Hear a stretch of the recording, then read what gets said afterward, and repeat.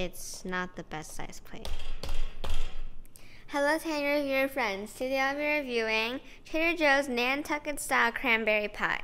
Nutrition facts and ingredients: it contains milk, egg, soy, wheat, almond, and walnut.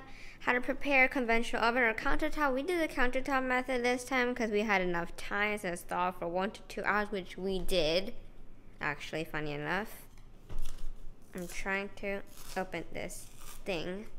I did not get a cardboard cut or a paper cut. The price is $6.49.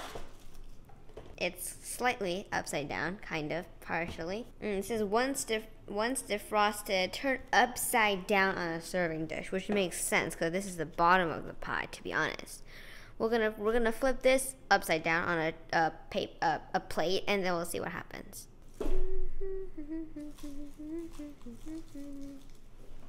Yay. Okay, so I'm gonna do it the easy way. I'm just gonna put the plate on top of the thing, flip it over. It's not the best size plate.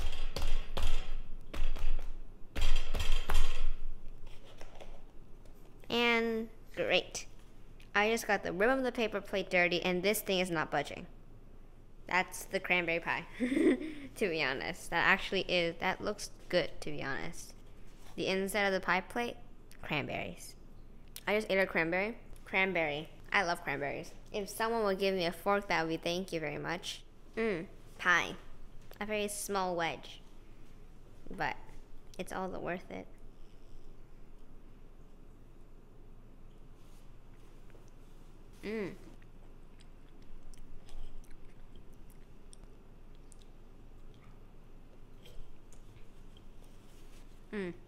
My mom will love it. My mom also likes it.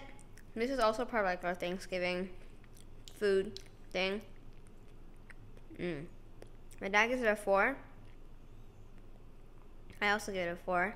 That is a very good cranberry flavor. And if you have time, this only takes like 2 hours to defrost. And if you use the conventional oven, it takes about 20 minutes. You don't have to make your own pumpkin, cranberry, blueberry, apple, pear, cherry pie anymore. Really good. Well, that's it for today. If you enjoyed this video, please subscribe and press the like button. And meet me again on this brown silicone pie table. And I'll see you again in my other videos. Bye!